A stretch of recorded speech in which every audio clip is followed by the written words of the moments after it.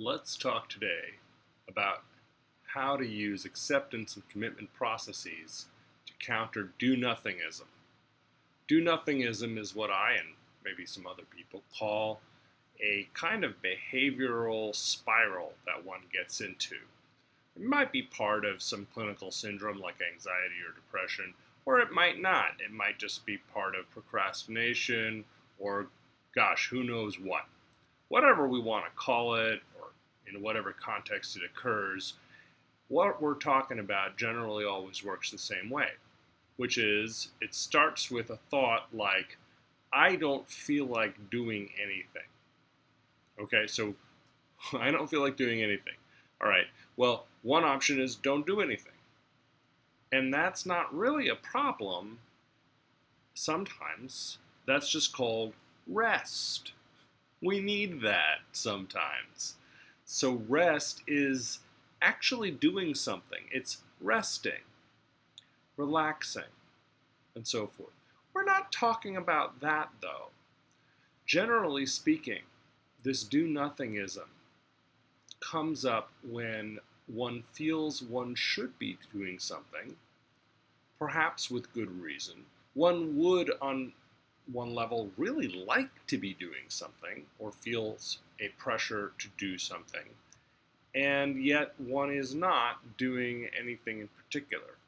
Perhaps sitting and staring into space, lying down staring at the ceiling, and so forth. Sleeping, waking up, sleeping some more. These are all possibilities. So what to do when you just don't feel like doing anything and you really wish that that were not the case? Well, here's an elegant solution. Don't wait until you feel like doing something. So, easier said than done, I know. And you've probably heard that.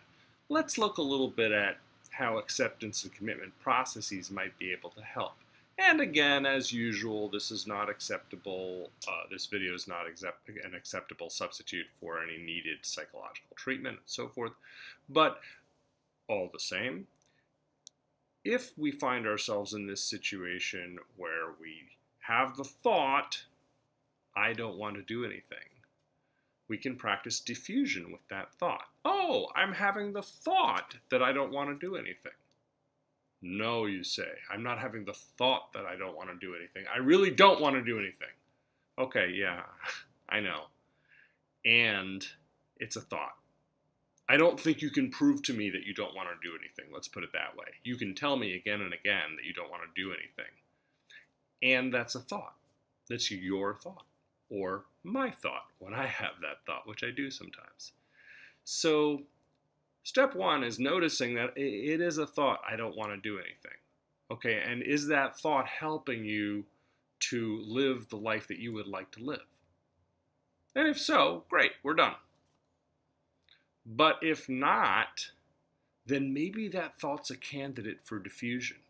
Maybe we can start by just thinking up a beautiful sign.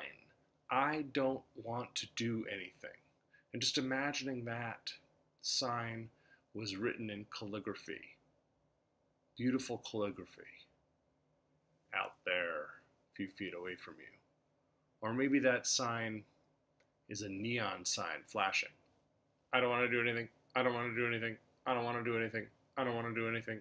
I don't want to do anything. I don't want to do anything. And so forth. Have a little fun with it if possible. Getting a little distance on this notion, this thought that I don't want to do anything. Next, we might ask ourselves, if I had the energy and the will and the drive to do something, what would be worth my time? Now don't get too flustered. I'm not going to do anything yet. Don't get too worried. We're just going to ask that question. If, hypothetically, it were physically possible for me to do something, what would be worth my time to do? Now, we can say, well, nothing. That's the first thought I have is nothing. Nothing's worth my time. Okay, fair enough. That's the thought you're having right now. Let's look at it again. In the past, what have you done and why? Why did you get up in the morning so many times to take care of your kids? Why did you go to work over and over and over? Why did you respond to your spouse or significant other when they asked to speak with you? There might be some things you care about, and you might care about those more than honoring your mind's request to do nothing. So maybe we could pick one, whichever one floats up to the top. One of these things, which of course in acceptance and commitment processes, this is the process of valuing, values clarification, noticing that there are some things that we care about, even when our mind is telling us, I don't care about anything. No, I don't care about anything. Nothing at all. Other than the fact that I'm not doing anything, which apparently you care about, otherwise you wouldn't watch this video. So apparently you do care about some things. So noticing what it is that might be worth your time if you had the energy. Okay, if we've gotten that far, it's a big assumption, but this is a one-way street. I just have to keep talking at the camera here. But let's say we've gotten that far and you've identified something. Say, for instance, you've identified your children as worth your time. Sorry, those who don't have children, maybe something else. Your artwork, your relationship, your business, your career, your pet rock collection, whatever it is. So now, I know you have no energy whatsoever, and sure. But let's assume that it were possible for you to spend 5 minutes moving your arms and legs as if there were some will to do something. Not that there's any will to do anything. I understand that there isn't. But what if you were to move your arms and legs marionette-like and make your mouth flap where needed in order to produce sounds other people can understand, as if you cared? Oh, and I know you don't, but as if you cared, and specifically about that thing that, well, it turns out you care about. So 5 minutes, what could you do in 5 minutes in the service of that? Surely you could muster up the physical capacity for 5 minutes to, I don't know, email that teacher you've been meaning to email on behalf of your children. Or maybe do something nice for your spouse that you've been meaning to do that's like really small, maybe buying him or her the kind of fruit they like the next time you go to the store. So something really small, really, really small. The smaller the better.